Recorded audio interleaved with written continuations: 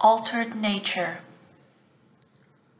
The birds had their tongues tied to silver strings as they hung mid-air in silence. I was kneeling on the wet earth, crying out. A disembodied voice informed me that nectar was being slowly harvested from their throats, that this was the only way. Heat from their flailing bodies pressed my eyes into my skull. I tried to hold myself together in the dream, but could not. Once awake, I could not feel tender. The brutality of all architecture stunned me wherever I looked.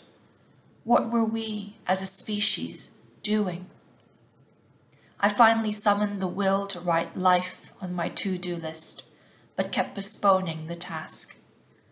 I had been dreaming of the dying because I could not ignore the news from home, country not so far from the heart. This viral uncertainty keeping me afraid of intimacy. I did not want to touch what others had touched, feared any public surface. Even the air was menacing, invisible droplets omnipresent. A persistent cough soon developed as if to taunt me.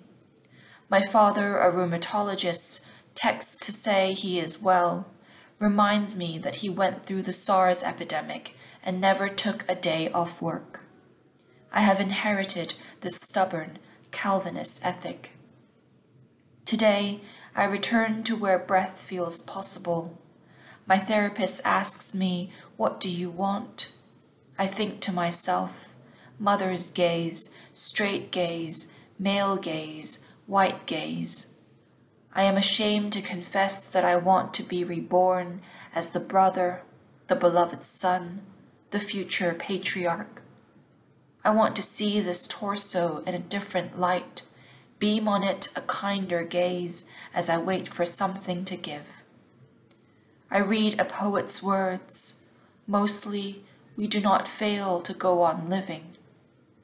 There is fire on the streets of a city I still love, and fire in the earth's lungs as the hour ticks on. Had I simply imagined this intimate scene, the mother lying prostrate at the feet of her child, begging for a miracle, or was it the other way around?